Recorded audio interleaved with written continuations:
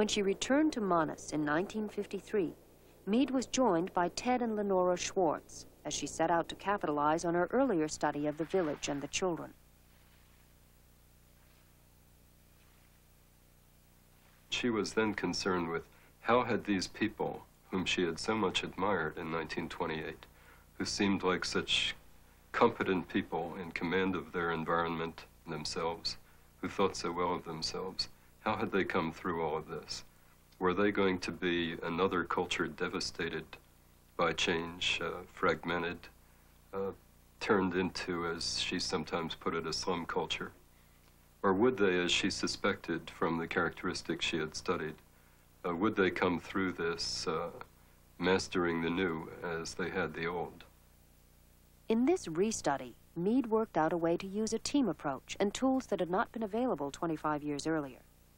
Notes, film, still photos, and audio recordings were used to cross-reference the new data gathered in Manus and nearby Bunai. The idea was always to cover the scene with still photography so that you could always establish the context of your filming. The film was intended strictly as a record, an eye-level, normal view as a person might see a scene. There was always more in the picture than you could control or influence. You could look at how an audience was taking something to judge how normal it seemed to them. A good deal of our film in the 1953 trip is part of a study of child development, where we were trying to see, did children in another culture, did they develop their motor behavior pretty much the same way that children who had been studied in New Haven by Arnold Gazelle? And we shot at least 10,000 feet of film documenting the Gazelle tests that we did. In her old records, Mead found two clues to the ease with which the children had changed. They had learned adult patterns of thinking, like animism, very late in adolescence, and adult life had been presented to them as burdensome and unjoyous.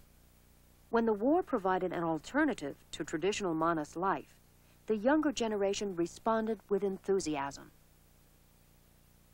Margaret felt that the Manus were successful in going through this very rapid and drastic change, that all generations had moved in synchrony and without being turned against each other.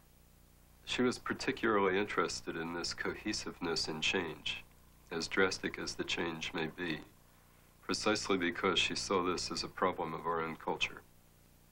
Mead shared her findings of this rapid change with a wide public.